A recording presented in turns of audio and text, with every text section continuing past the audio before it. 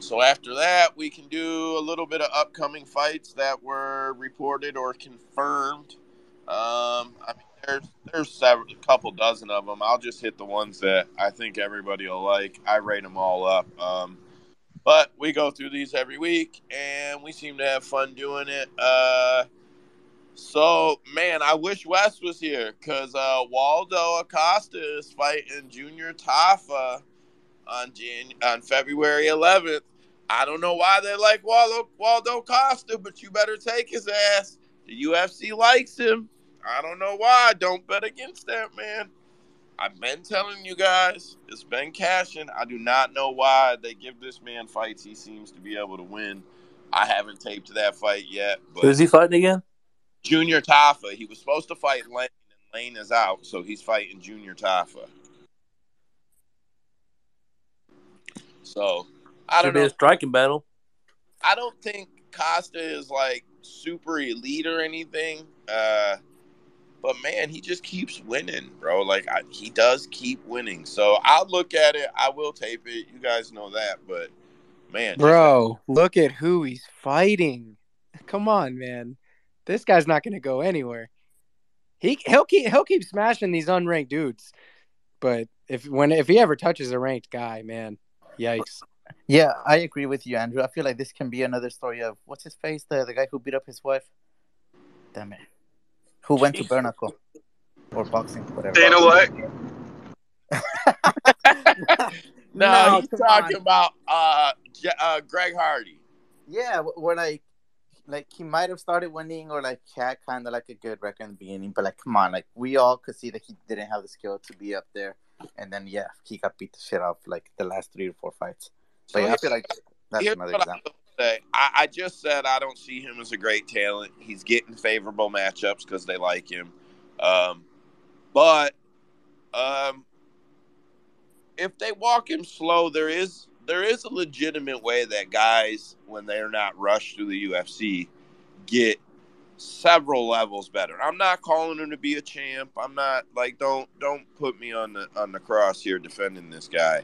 But like if he were to walk up 4 or 5 favorable fights, slightly getting harder and harder, stiffer in competition, like you could see a great improvement in his game. Like the guy's got good striking.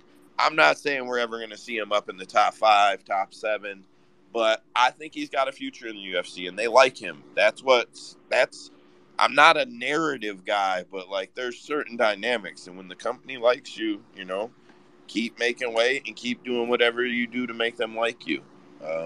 Yeah, I don't know. I agree with you though, Andrew. You put him up there with them big boys, they're probably gonna fucking sleep him, no matter how much I like him. Courtney Casey is out. Gabriel Fernandez will fight Yasmin.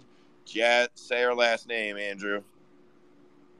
I think it's Jazz Devicious. Yeah. Courtney Casey's out, bro? Yeah, she's out. Oh, man. Dude, that was Split City right there. Scratch that shit. March 4th, Valentina Shevchenko versus Alexa Grasso apparently is set to go. Let's go. Yeah, I favor Valentina, but like I think Alexa's really good, and I think Valentina is slowing down. I'm sorry, I think she is. So like, man, maybe if it goes to the decision, we could see something weird. Sia and New. Go ahead, Marin. I mean, who's riding and catching these big underdogs with me with Grasso? Now I'm just messing with you guys, but for us, I mean, I'm gonna be cheering with Grasso always. I do think that I wonder why. honestly, like to Joe's point, like I've seen her like last few like matchups, and like she's been looking good, dominant, except the only one where she lost, which was the Lemos one. I feel like in that one, Lemos just rushed out, like beat her up, and that was it because the fight only lasted like 20 seconds. But other than that, like she's looked composed and like she's won the mostly decisions, but she's won, and like I mean, if she sticks to the game plan, it should work. But let's see what happens from here to the fight. Yeah, in her last fight, I literally was saying to the people I watched fight with, like, she's 1 or 2 fights away from being ready. But Valentina has been very good at fighting people before they are ready through her career. She has been very good at that. You can go back, you can look at where people were when they fought her, where they went after. She's been very, very good about getting them out of the way, and she doesn't rematch for a reason because they She's go like get the back. anti-Floyd Mayweather. Yeah, she's very smart. I give it to her. Usman, go ahead. Tyler Santos did all that work exposing that Valentina Shevchenko is slowed down a bit, and she can have some deficiencies on the ground, just so that Alexa Grasso can pull out some wackadoodle win and submit Valentina Shevchenko. I don't think we need a decision. I think Valentina is going to realize real quick, oh shit, Grasso got a little bit on the feet here. Let me just take her down. It's going to be easy. I'm way stronger. Let me take her down. And she's going to get submitted by Grasso. And I think Grasso is coming into her age right now. Like, she's been around for a while already. And I think she was back at 115. She had her ups and downs, comes up to 125, and she's filling out. I think she's only getting better. And unlike every other fighter that comes out of Mexico besides Brandon Moreno, they've fallen on their face before they even get to this top 10 area. I think Alexa Grasso break through.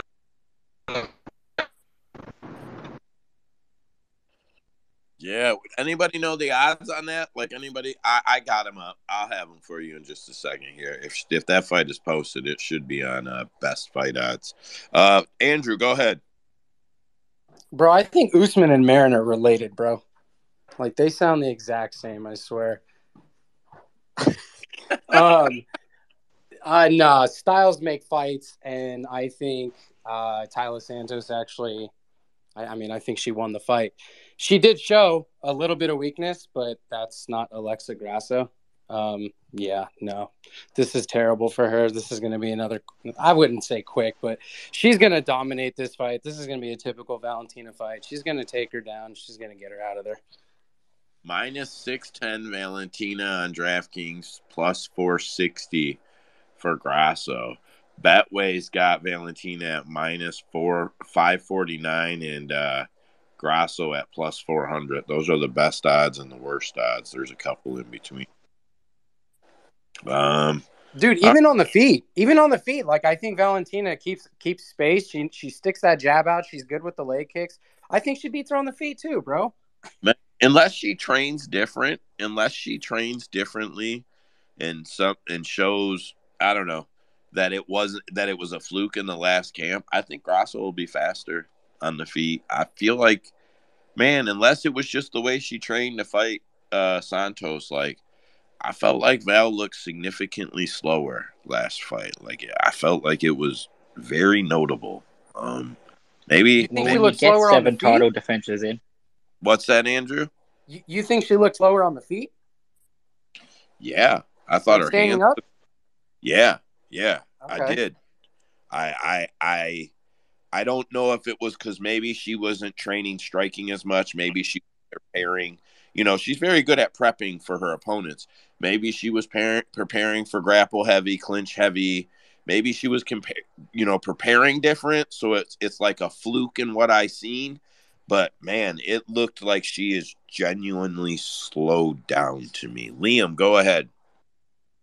Man, I honestly felt so robbed on that fight. I had Talia Santos 2 units at plus 450.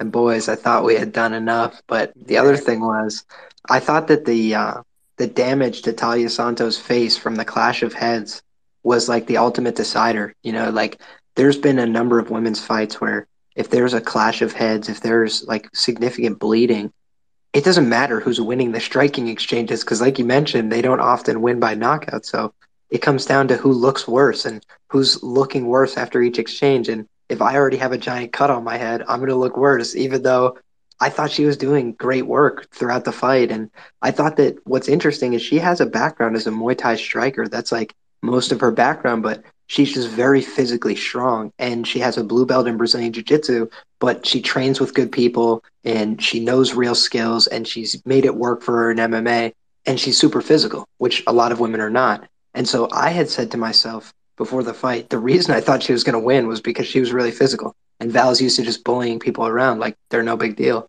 So for me, the question is just how physical will Alexa Grasso be on fight night? And if she, comes in looking the most jacked she's ever looked and ready to stand up to Val physically, I might have one opinion of the fight, but if Val looks like she's going to be significantly stronger, that is normally how she wins these fights. I mean, Jennifer Maia, because she had some physical strength, took a round off this woman by just flat backing her in the clinch because she's technical, sure, but she's 35 and she's obviously on road to a decline. Like it's just inevitable. And she's not even focused on all these fights. So then if somebody like Jennifer Maia can take you down and just hold you flat for a round, anybody who could really grapple could give you problems. And so Alexa Grasso has been focused on her jiu-jitsu pretty intently for the last 2 years. I'd be interested to see how that translates because I do think Valentina's grappling is somewhat overrated. Yeah, I think that we've been shown that. I don't want to necessarily say overrated. I just feel like people are catching up to it. Like, I don't, I feel like it is what people thought it was, but it's like any standard you set. Like, they're training to catch that. Everybody's staring at Valentina. Like, you're training for the opponent in front of you, but you're training for the champion. So I feel like the skill sets needed to dock or to bay her grappling, they're just those skill sets. These fighters have that now. Like, she's got to evolve, and I don't see it. I see her aging, whether people realize it or not. She's aging fight wise, no matter what. She's aging round wise. And I'm a huge Val fan. I always have been, but like, man, I'm worried we're going to see her lose it and not get it back. She should retire and soon, in my opinion. Marin, go ahead. Oh, I just wanted to say goodbye to you fellas and have a good night. I gotta start getting my things ready for tomorrow because I'll be playing some soccer games after work. So gotta find my old stuff. But anyways, this was fun, guys. See you all next week and good luck on the way. There's no fights on Saturdays. But anyways, stay safe. Later on, bub. We'll see you next week, bro.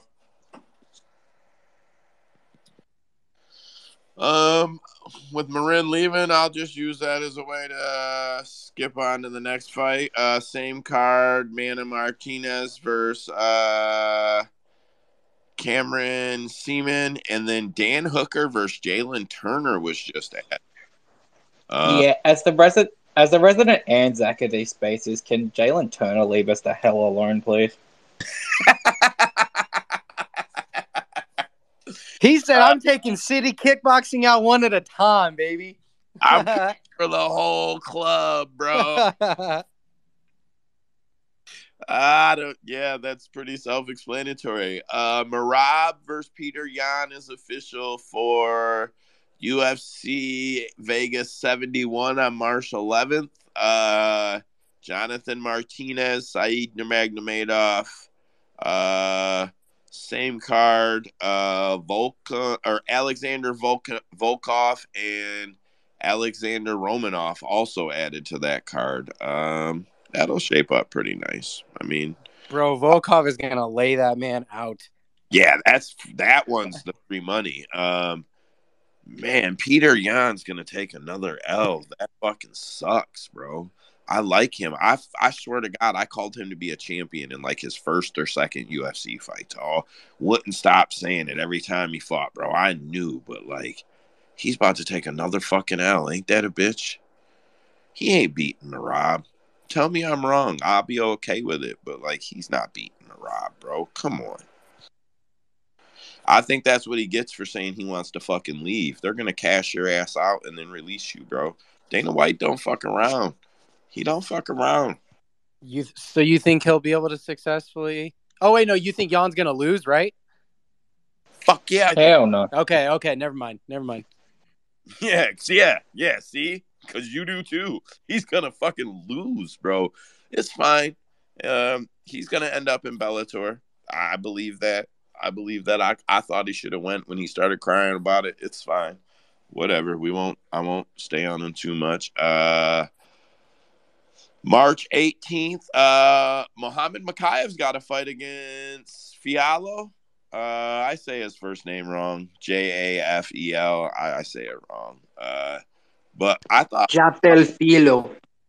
I thought Muhammad was going to be out until like October for some reason. I'm really surprised he's already back. He just had surgery like 4 weeks ago, I thought, or some shit. Maybe I'm wrong, but he just had fucking surgery. I know. Yeah, that dude wants that youngest champion record, bro. Yeah, he'll get the belt and then get beat up, and because he fucked his body up, probably. I don't know. I mean, I like him. More power to him, but damn, Christian Leroy Duncan is fighting Dusko Todorovic, good man. And then Jack Shore will fight Makwan Mirakani. Shore is making his featherweight debut. And then what's after that? Jocelyn Edwards versus Lucy Peldova on April 15th. That shouldn't be too bad of a fight to watch. April 22nd, Song Yadong versus Ricky Simone. Man, I like Ricky, so I got no problems with that. I like him. Damn, I skipped to get to that one. Bobby Green and Jared Gordon are also on that card. Norma Dumont, Carol Rosa, Francis Marshall, Gomez. That'll be a good card. I don't think that's going on a pay-per-view, so that should be fine. I don't know why that one got put out of order. April 8th, Kelvin Gastelum will fight Chris Curtis. Chris Curtis is free money. Get the best odds you can right now. You know how I feel about that fight not happening is also easy money. Yeah, that's probably true too. Thanks for crushing my fucking dreams already, bro, because that's probably true too. But you know how I feel about Gastelum, bro. Chris Curtis is cashing. Michelle Waterson Gomez is fighting Luna Pinheiro. Inako Bahamandevez. I know one of you guys can say that right. Ignacio Bahamondes. Yep. We'll fight Nicholas Mota. Raul Rosa will fight Christian Rodriguez. And Steve Garcia Jr. will fight Nerdum Becky on April 8th at 287. I know there's other fights, but those are the ones that were just confirmed this week. We're only on ones confirmed from this week. April 15th, TJ Brown, Bill Algeo. Man, I like TJ Brown, so I'm not mad at that. Justin Jacoby versus Azmat Marzakhanov.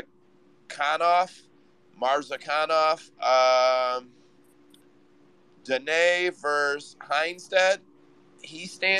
Brady Heastant. I know I don't say that one right because I don't know the pronunciation. Brady Heistand.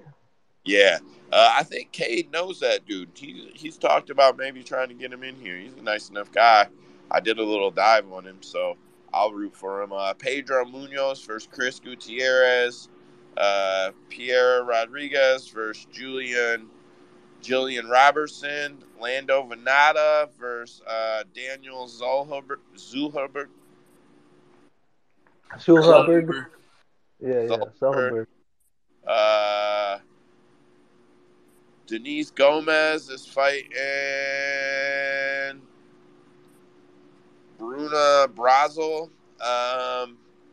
Martin Boudet is fighting Jake Collier. How the fuck does Jake Collier still keep getting fights, man? I swear to you, that dude is Dana White's wife's nephew. That's what happened on New Year's Eve. That's what happened. She made him give him this fight. That's what happened. I'm fucking telling you. I've been telling you. He's got to be your fucking nephew or something, bro. It don't make no fucking sense. Bro, I don't know what Dana. And then Edson Barbosa versus Billy Quarantino. I'm looking forward to this. I'm really looking forward to this. Yeah, so Edson has looked really good lately, but he's got to hit the downslope. I really hope this isn't it, but he's got to hit the downslope, man. Like, age catches everybody. Give me Billy Q. Yeah, like, I love Edson Barbosa, bro, but I am so worried about age catching. I'm just going to be honest, like, Billy Q aside. Billy Q's taken some damage recently, though. That's what I was gonna say. Billy Q aside, bro. I'm just worried about Edson. Bro. How old is he? 37. I guess that's not quite. I thought he was 39, so that's not as bad as I thought. But he lost the decision. Billy Q's about 34. He lost the decision to Mitchell. He lost the KO to Giga. And then he had like where he beat Shane Burgos and Americani before that. But bro, he lost 5 out of 6 right before that. Fuck, I love Edson Barbosa, but I think they're trying to boost Quarantillo because if you've noticed, like his last few matchups, he's getting guys that like can't hold up cardio wise because that's like clearly his advantage. I think his striking defense is like one of his biggest disadvantages, obviously, because he gets hit a lot. But the way he fights, he's like a junkyard dog, so he just keeps outlasting these dudes. And this is the same thing because I initially thought the same thing. I'm like, oh, dude, Barbosa's gonna tear this guy up. But then, yeah, Gabe mentioned it. I think too. Like it makes sense, man. He's just gonna draw him out until he gets tired, and he's gonna gas him out. yeah, I see it too, man. And like, I get a little bit attached to these guys before bet time, but when it comes time to cap it, it won't matter, man. But like Edson's been at it a long time, and he had a bad stint, and he should have retired after he had a couple good ones. I don't know. I understand. It's not as simple as, these guys retiring at 40 years old, even if you've made, $2 million in your career, it's just not realistic. So like, I get why they keep fighting, but like, fuck, it sucks sometimes to see some of these guys go downhill. April 29th, the only fight announced on the card, Nathan Levy versus Pete Rodriguez. Bet the house on Levy. Fuck yeah. All day. Dude, Wes doesn't like Levy. Have you seen what Dana Madalena did to that other dude, bro? You kidding? He says Pete's gonna knock him out, bro. Yeah. On what planet? No, Liam, what do you got on that fight? I haven't looked into that matchup at all, but Pete Rodriguez can bang. Don't be mistaken, boys. If this fight is on the feet for any length of time, he can absolutely knock that guy's head off. And Levy throws naked leg kicks. So, I mean, it sets up the right hand perfectly for Pete Rodriguez. So, yeah, I can see it. Levy should out-grapple him. I mean, he's a better grappler, but better grappler doesn't always win.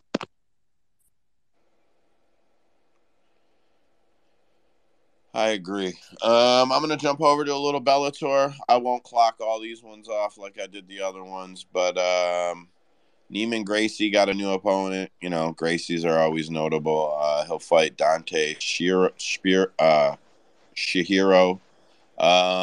Usman Nurmagomedov is fighting Benson Henderson. Bellator 292. Jeez, I wonder who's going to win that. Oh, yeah, I wonder. I have a theory about that whole crew and how they're going to retire with belts and shit. Grand Prix quarterfinals will be Musayev versus I can't say Alexander's last name. I think it's Shabli. Those are kind of notable. There's a bunch of fights announced. Man, James Gallagher, that's the one I was looking for. He's fighting Lindro Hugo. Gallagher's pretty fun to watch. Lindro Hugo? Yeah. I'll tune in to watch Gallagher. That's the truth. He's just fun. Even when he loses, sometimes you root for him to lose, but I'll tune in to see it for that, truth be told. I'm surprised he's on their prelims, though. Just for draw, I figured he would make Bellator's main card, if I'm being honest. They don't have a bunch of big draws. Kat Zingano is fighting Liam McCourt. I think that'll be a fun fight to watch. That's Bellator 293.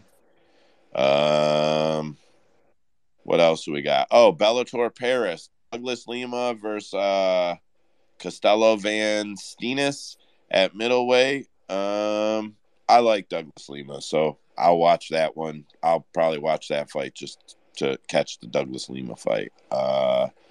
Man, Fucking PFL. You still with us, Andrew? Because I did a whole fucking PFL. I look at PFL every week now because of you, bro. If you flake out on me and you don't keep up with PFL this year, we're going to have fucking beef. I'm going to probably end up watching these cards because I do so much fucking whatever I do on this shit. Drives me crazy. I mean, I'm not going to be taping shit like 3 months in advance, but yeah, I mean, come like the fight cards. Yeah, we'll definitely be ready to go. So here's what I got. They announced 2 cards. Week 5, women's flyweight. Chelsea Hackett versus Desiree Yanez. Hackett is coming off a second-round TKO loss to Victoria Leonardo on Dana White Contender Series in November 2020. Muay Thai specialist Caitlin Neal will face Belgian fighter, I can't say her first name. It's Gredit Eckhout. Did you say Caitlin Neal? Is that the chick from The Ultimate Fighter? Yeah, Caitlin Neal's from The Ultimate Fighter. The girl that lost to Julia in the finale. Man, isn't that the chick that Usman really likes a lot? I feel like it was Caitlin Neal. She's like that tall, thin chick, right? Yeah, she was the runner-up on that season. She came in second. Yeah, okay.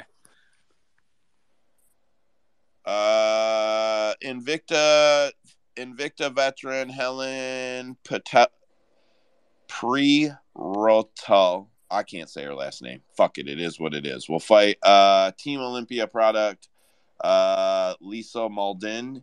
And then four-time UFC competitor, that's the nicest way to say it, Shayna Young, faces Contender Series alumni Sandra Lovato. Yeah, I mean, I don't know many of them women. I only know the ones that have fucked around in the UFC. Yeah. Usually I even know who Invicta fighters are. I don't know who Helen is, if I'm being honest, man. I don't know. Is she black or Cuban looking? Helen Peralta? Peralta, yeah. Oh, she was on Tough. That was the girl that was supposed to be like she was the bare knuckle champion. Yeah.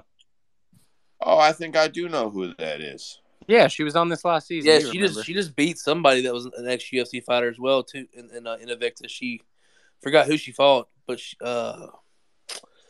that Brazilian chick that was man, what was her name? She just fought Helen Peralta, but then Helen beat her. I thought the Brazilian was going to win. Well, at least she's coming off a win. I mean, PFL's growing. Whether you know the names just offhand or not, these guys are definitely growing the roster, and they're definitely growing the caliber of fighters. Credit to them. I mean, I give it to it. Andrew loves these guys. PFL. She just beat Poliana Botello. Botello? Yeah, Poliana Botello. She's fought in the UFC. Yeah. So they also did their featherweight billing for week 5 for the men's, or not featherweight billing, flyweight billing. Let me see here. I got this fucked up. Featherweight billing for the men's Challenger Series week 6. Newcomer David Evans and Brian Zurcher. That's his last name, guys. I'm sorry. I don't speak all these languages. I brush up on all the UFC fighters I can, and Andrew has me doing this shit. I struggle with the UFC fighters. Give me a break.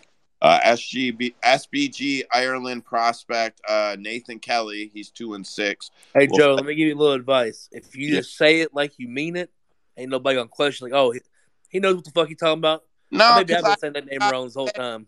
And then they're saying it wrong. You know, that shit with conviction. Yeah, Michael Jordan. You know, talking about like Michael Jordan was your example. Yeah, but they know Michael Jordan in MMA, bro. You got it wrong. Do you know Michael Jordan in MMA? All right, man. He'll fight Erie's Fight Series vet Zachary Hicks. 2022 tournament participant Ego Husick will fight undefeated Gabriel Braga and ex-Indian bodybuilder Vikas Ruhil will fight Africa's Extreme Fighting Championship and current title holder Cabessa. Kabesa. Cabessa. Yeah, that's the best I got. Andrew, you know who any of those guys are? Lay it on us. I got nothing for you right now, man. Did you say Rug? I know Rug. I'm just saying, bro. Like, I just propped them, but I have no idea who any of these guys are. I do know who Nathan Kelly is. That's not true. Yeah, but you said this is their Challenger Series, right? So these people aren't supposed to be known. Okay, good. It's like the same way people watch like Dana White Contender Series. Like nobody knows who those people are until the card gets released, and then they go look up tape. Oh, I understood then. See, I don't watch this shit. So the Challenger Series is basically like an intro to PFL as like a professional, so to say. And then once they build themselves up there, that's when they'll work themselves into the tournament or the regular season. You know what I mean? I got you. This is to see who makes the season. I get you. Some guys get slots, so this is like I get it. Okay. That's all I got on them. They grow up so fast, Andrew. One fight in the others is one championship. Stage Norcutt will fight Ahmed Majtabi. Isn't that the headliner? I don't know. Right now, I don't know for sure, but it's on the one's U.S. ground, like their first on land fight card. U.S. soil? Yeah, on U.S. soil. There you go. And it's one fight night 10. So I know that's why. This dude's coming off of a 4-year layoff. I don't know if you guys hell know a lot of time off. This guy, he got his whole fucking face broke. Sage Norcutt got like his whole face broke. He got fucked up. I didn't think he'd ever fight again, if I'm being honest. So good on him. Please don't go out there and get man, he's set though, bro. He married an actress, bro. He secured the bag. He married a what? He married an actress, bro. He secured the bag. He's good to go. He ain't got to fight. Remember when the UFC tried to make him and Paige Van Zandt the next big thing? Yeah, look how that turned out. Well, I mean, he had everything going for him. I mean, he had the highlight reel, he had the look, he had the build. I mean, the kid was a star. His talent only brought him so far. I think he did himself a huge disservice by sticking around with Team Alpha Male, to be honest with you. Yeah, they all do. Team Alpha. T.J. Dillashaw was ahead of the curve. That's the truth. I think Dwayne Ludwig was the curve, to be honest with you. Probably. I think there was something to the idea that Dwayne and Cody were juicing, or Dwayne and TJ were juicing, and it didn't go over well at Alpha Male. I believe that story will probably one day come out. It's I followed that pretty closely. It seems like there was maybe a group of them that were okay with that lifestyle and a group of them that weren't, and the ones who were left. Just what it seemed like to me. Joe, you about ready to roll one? Bro, I'm on my like third one. This is what I do to stay up on this fucking space. I'm behind. MMA dirt sheets. I only got a couple of three things on here. Robert Whittaker is indicating that the AP fight, or AP may not rematch Izzy right away, and he may get to fight him in April or May. That would be exciting. I talked about Bisping's back earlier. Carlos. Wait, hold. Oh, I can't say his name. He's the reporter. Amanda Nunes and Irene Aldana for March 4th is not set in the works at the moment. Saying Aldana is one of the front runners to face Nunes is fair, but she says she has not got an official offer. That fight has been rumored. No official offer, according to Aldana. Gilbert Burns is calling for Colby or Bilal or Colby on Tough. Man, maybe I'm wrong. Does Kobe sell tough? Do people tune in to see Kobe, or do they get sick and tired of his gimmick? On tough, hell yeah. I don't know. Question is can he keep that gimmick up the entire time, or does he show his real true personality? Yeah, I mean, you But the feel thing like is, he's still got the legal trouble. Well, Gilbert Burns says he recently ran into Kobe, and Kobe called him over like, Gilbert, I'm a huge fan. I love what you do, and was really nice to him and his family, and said, man, it's a shtick. I'm just trying to sell fights, whatever. And he said they had a good old time. So, like, I don't know. If Kobe kept the shtick up the whole time, I feel like, I don't know. I feel like it would actually hurt him. Um, Maybe if he shows us who all these fighters say he is a little bit, Yeah, maybe he maybe pulls he would start to win WWE and some goes people from a over. heel to a face. Maybe it's time to pull the old WWE trick again. Or he could take the Chael Sonnen route and just focus completely on coaching. Yeah, I don't know. I think then you would have to see it come out, though, right? Like, so if he does do that when they're recording, they're going to have to make content, and that content would have to be him spending time with them guys. That's a question I've always wanted to ask those fighters. I've never talked to anybody off of the show. I guess I have, and I should do that at Fight Week next year. I wonder how much time they spend with the coaches, like throughout the time that they're there. Like, how much actual training time do they get with Bilal Muhammad and Gilbert Burns, for example? Like, how much of it is just camera work and how much of it is actual time? I've always wondered. I don't know. Bilal says that Gilbert Burns just beat up number 15 Neil Magny, who would probably get beat by Jake Paul. I only bring that up because there is a good chance that Jake Paul would beat Neil Magny. Sorry. There just probably is. Yep, I'm a shitty person for that. All right. I got Scratch It or Bet It, and then me and Dead Picks are going to run off probably 10 minutes of PSL before we call it quits. Oh, my bad about that. I didn't get to watch it. You didn't It wasn't fucking watch on, it? bro. It wasn't on TBS. I thought it was going to be on the app. It was only episode 1. I'm like, It's on YouTube for free, bro. YouTube? No, it's For not. free. Get the fuck out of here. It's on YouTube for free with no ads, bro. Nah, I was on Dana White or some posting something that's on TBS, and I was trying to look around for it. I didn't find it on YouTube. It's on Power Slap's channel. All right, well, I'll be prepared. I'll be prepared for week 3. No, you heard it here. Hold me to it. Week 3 here. It'll be canceled by then. Sure. Yeah, the fucking whole show's gonna be over before then, bro. All right, so we do Scratch It or Bet It. That's kind of what we close with when I don't have a closing topic.